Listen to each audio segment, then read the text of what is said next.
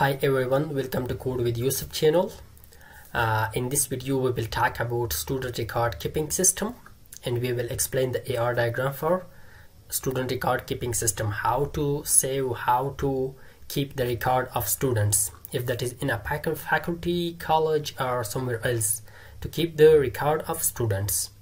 So let's start. Before starting, guys, please subscribe our YouTube channel. The main things in AR diagram, entity relationship diagram, are the entities, attributes and their relationships. And first of all, let's come to the entities that we have in student record keeping system. The first entity with us is exam, the semester, student, subject, department and faculty. These are the entities which are in AR diagram with us. So let's to the diagram.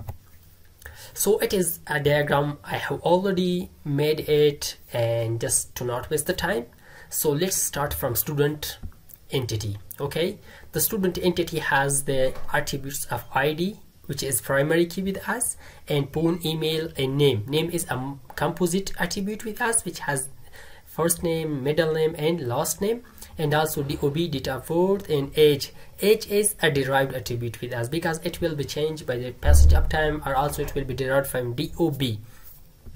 And the next other one, we have department code. It is a foreign key which is from department. Okay, so it is a foreign key with us. And let's do the relationship of students. Students has a relationship with exam.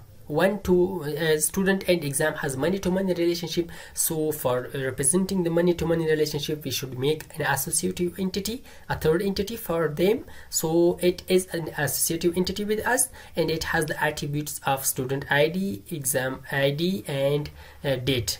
The student ID and exam ID are foreign key with us and also primary key with us, and the third attribute is date with us. And let's move to the exam entity. The exam entity has the attributes of subject code, marks, exam ID and chance. Exam ID and chance and also subject ID, these three are primary key with us, which are underlined. Okay, and these two are foreign key with us, subject code and chance. These are foreign key with us.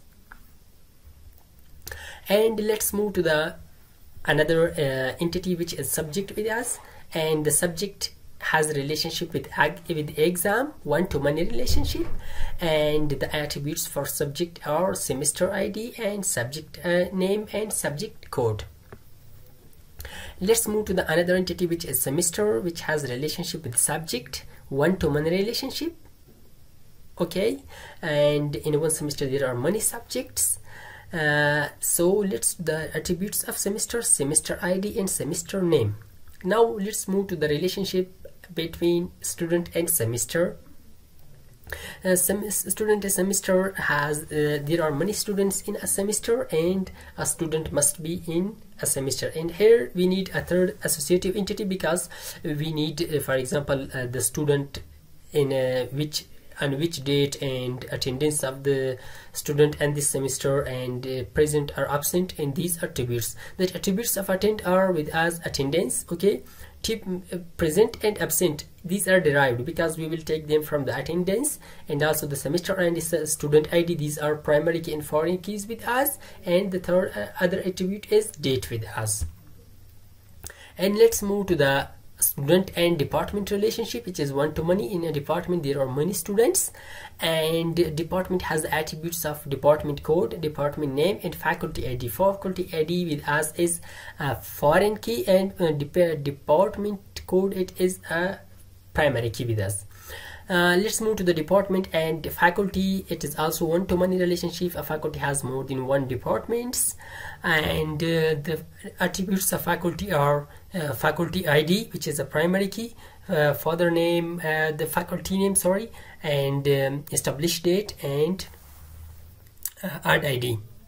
So these were the entities and attributes and their relationship. If you have liked the video, please subscribe our YouTube channel, and if you have any suggestion, please comment down. Thanks for watching.